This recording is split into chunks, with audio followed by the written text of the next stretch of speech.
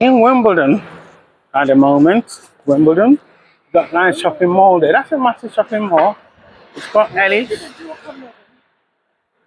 It's called Ellis, and actually it's just like Molly's, really.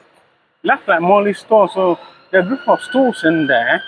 So next time I come to Wimbledon, I will show you around most of the shops that you actually see there, little stores I see in there. Next to that is the high street of Wimbledon, where it's known for tennis, isn't it? Yeah, tennis. Tennis, home of tennis. So you got Starbucks coffee there. Starbucks coffee on the high street. A lot of retail places. That's a fitness place. That's a fitness place. So this is the main high street, and there are a lot of restaurants and bars actually in Wimbledon here. So I'm not sure about the ethnic group that is in this area, but it's a home of tennis. That's what I can say. So, and because they're playing Wimbledon at the moment, so there are a lot of, it would definitely attract variety of people from different parts of the world, tennis lovers.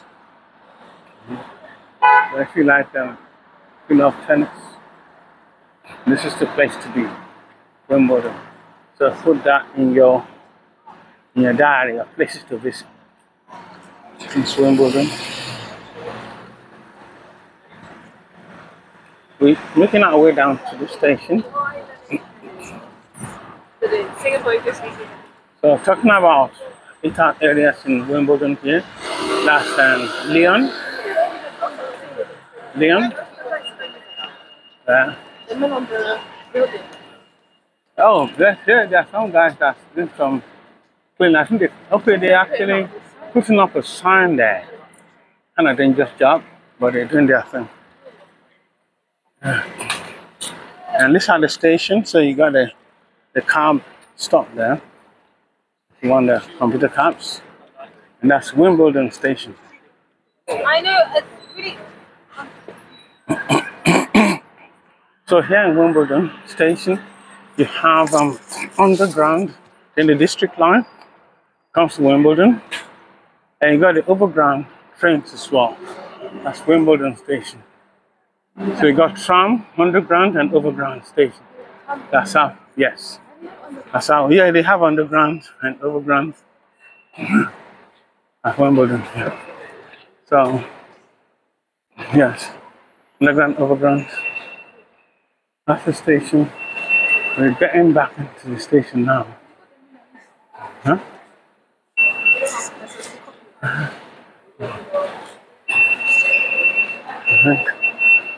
Listen.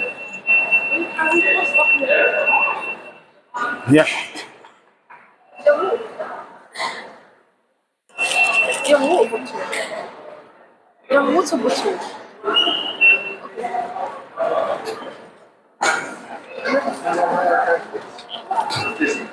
We're in a station now. Making our way back into London. So that's okay, platform junction. Victoria. I think we might need platform 5 and 6. But let's try and figure it out first. Destination. Okay, yes, I think that might be the one that we need.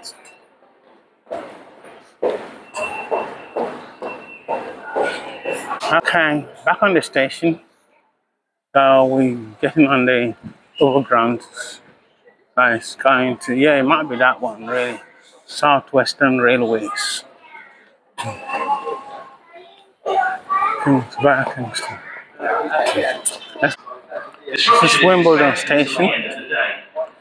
We are on the overground platform, Southwestern trains. So Wimbledon.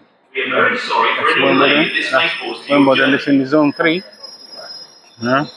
So if you're traveling around London, that's Southwestern train. That's a train going to either Waterloo or London Bridge, I think. Waterloo, London Bridge. Platform 5 doesn't stop here. Okay, so Please stand back on the edge of the platform. that's a train coming, but I think this one is not stopping here. Right, Southwestern train.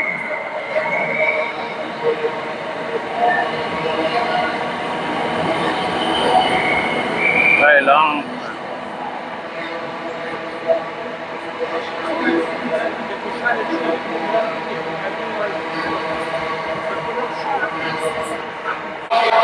That's our train now.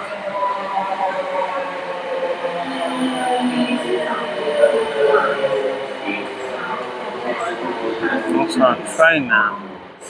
We're getting up. See? Okay. Yeah, you get it. So you have to mind the gap when you're getting on the train. Be careful. Yeah, you don't follow. You won't fall through the gap.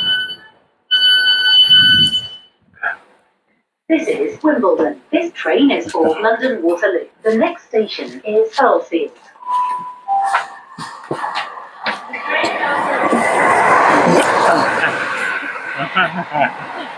Very cool. So that's just enjoying ourselves. Yes. So what's your highlight of Wimbledon?